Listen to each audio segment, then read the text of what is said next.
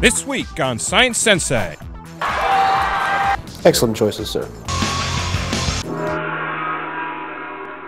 Scientists at Duke University have discovered that the appendix is not such a useless organ after all, which is a shame because I had mine out several years ago.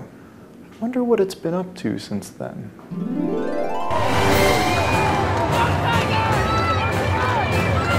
More suction! We're losing him!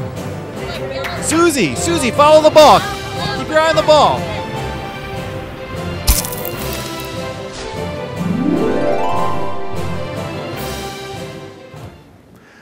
The researchers believe that the appendix serves as a safe house for beneficial bacteria that live in the gut and help with digestion. Sitting down for a meal at a health-conscious restaurant makes you feel good about yourself. I'll have the small salad.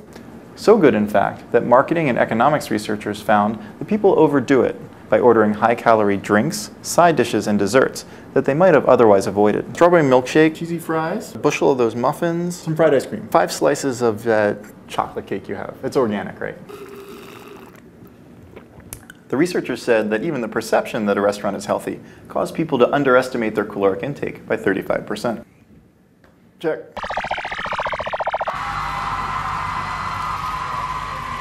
After so much time in the bowels of the biological dogma, I have to say, it feels good to finally be recognized. Look, I'm sure everyone out there expects me to make, a big angry speech about how I'm unappreciated, how I'm just an ancestral evolutionary leftover. I have to consider the fact that I've killed a lot of people over the years through some nasty infections. I am there for you, man.